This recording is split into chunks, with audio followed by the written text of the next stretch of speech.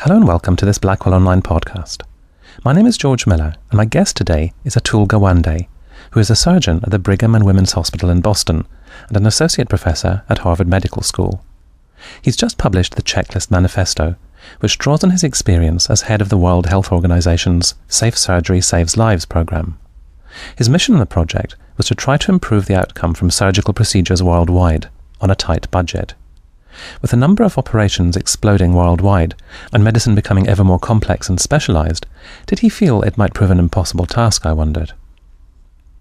I felt even before I got there the project was impossible. And the general sense that against the complexity of trying to make good medical care work for people, that there are these multiple 300, 500-page documents saying, this is what great cardiac care looks like. This is what great pneumonia care looks like. This is what great malaria care looks like. We've had these kinds of expert commissions coming together saying, please clinicians, this is what you should be doing. And I just knew we could not be another recycled effort like that there had to be more, and there were possible lessons to be found about how people have dealt with the complexity of what we're trying to pull off, not just in medicine, but across many areas where the struggle is you have people at the front line who have great expertise. We couldn't have in medicine people that are better trained, working harder, and given more technology to get their jobs done. And yet the puzzle is, for many of the steps along the way, like in surgery, we have 7 million people a year left disabled or dead by complications of surgery globally. At least half the time we know it's from failure to use knowledge that already existed, steps in care that could have avoided it.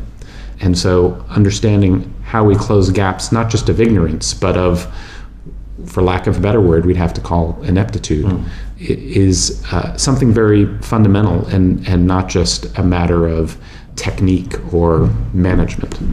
The medical terrain that you describe is one of super specialization, and at one point in the book you compare it to car components, where you've got these very finely engineered precision components, but unless they're all working in harmony, then they're as good as useless. Yeah, the comparison with the car is that what we have reached is a point where we have 6,000 drugs. We have 4,000 medical and surgical procedures we can provide.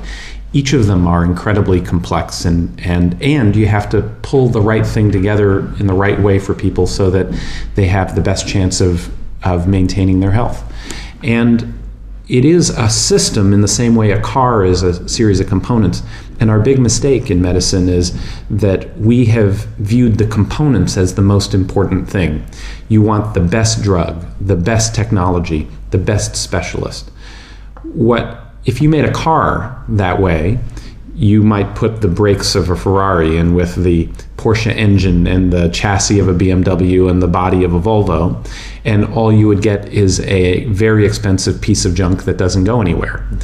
And there are times when medicine feels exactly like that. You have to be able to design what we're doing so that groups of people can get their job done. And I see it in the operating room. We've graduated from a world where half a century ago, a surgeon just needed some very simple tools, someone to help them get a nurse to make sure that they have everything they need, and an anesthesiologist to give some ether or the like. And they'd be, it's called an operating theater for a reason. It was the theater for the surgeon to come in under the lights and perform. It is not that way. I come into my operating room, it's half a dozen people involved, and I don't understand what they're doing. And I will never be able to master what the biotechnical engineer does for maintaining all the technology and equipment, what the anesthesiologist has to do to make the anesthesia go well, what the nurse has to do to make sure equipment and everything is operational and that we're thinking about the patient. And they will not understand my plans for the operation and what's critical along the way. And so it is the transition from seeing ourselves as purely experts with technical expertise to learning how to work like a symphony. And of course, the World Health Organization challenge was not about making it work in harmony principally in high-tech American and Western European hospitals where you've got a sort of panoply of expensive equipment. It was principally about developing countries, wasn't it, where the challenges are different? Yes, the span of this was that we were seeing explosions in surgery volumes worldwide. We're doing more than 250 million operations a year as the economies of the world have improved. And that explosion has occurred in low income, middle income, and rich countries. And it's to the point we've exceeded the rate of childbirth, but with death rates 10 to 100 times higher. So when we embarked on this project, the other thing that they told us is we have no money. So how do we do this? And that's all the more reason that when we embarked on it, I was very skeptical. But what people gathering together recognized was that this was not a problem of get me this technology or get me that series of training programs.